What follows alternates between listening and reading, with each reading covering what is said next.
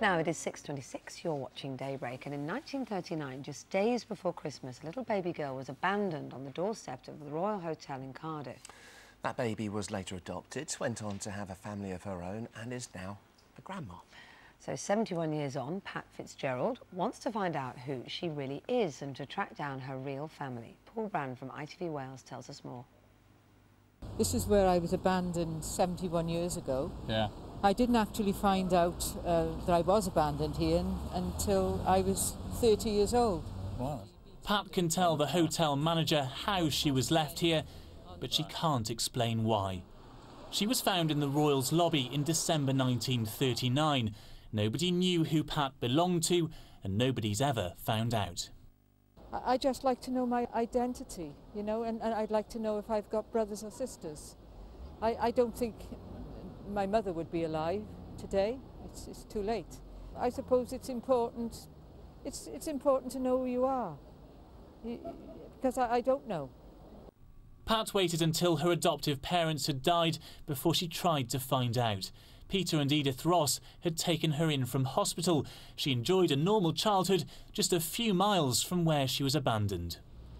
And when Pat got a job, she actually ended up working in one of those offices right across the road from the hotel. But despite being a stone's throw away, she never managed to find out a single thing about the people who left her here.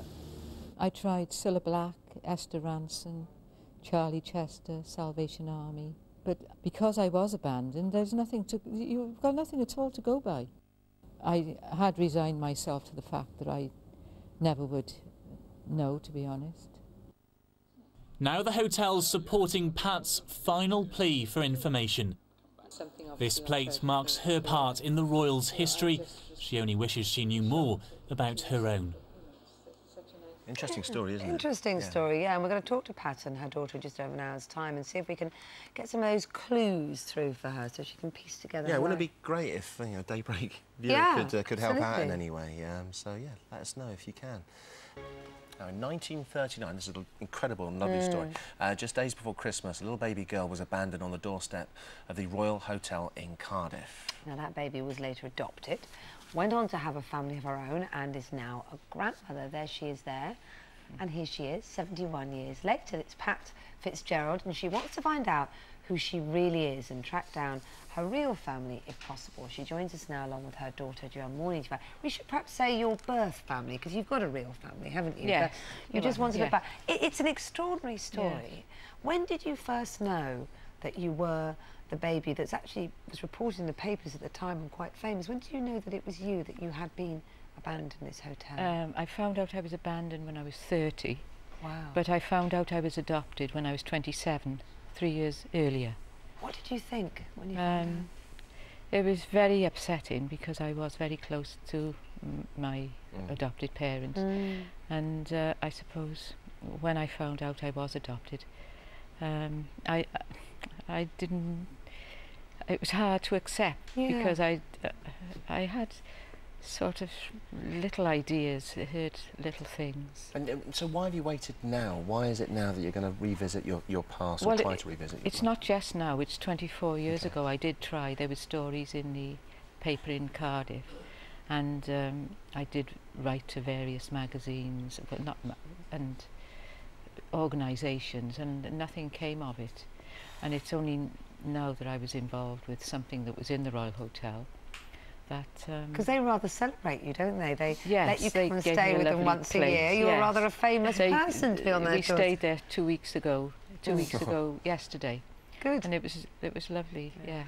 So I didn't think this was all sorry, and you've happen. had a happy life. You've got your daughter there with you. Hello. Yes, I've got 4 lovely children. 4 lovely children and grandchildren. 6 wonderful grandchildren. It sounds I'm like very lucky. It's been a hugely fulfilling life. Well, I have got wonderful, you know, and I've got wonderful friends, and they are like brothers and sisters to me, you know. But I imagine anybody who's been adopted, or there's not many people who've been through what you have, but people have something in their mind, don't they, that they want to clear up, they want to sort out where they've come from. So what would you like people to do? Who would you like to come forward? What sort of things would you like to trigger in people's minds? I suppose my birth mother must have told somebody, and just and that was may have been passed down, and any clue at all, you know, would be helpful.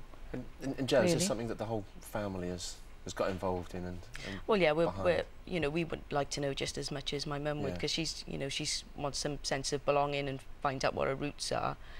And somebody, you know, somebody must know something. Yes, because people talk, don't they, and keep secrets for a while. Yeah, somebody must know something. It's just an identity, just to know an identity, you know, and of course. It's just knowing nothing at all. Yeah. I think even if somebody knows something, they, you know, they might not be sure about it. At least you can eliminate that, and you can you can check it out. But okay.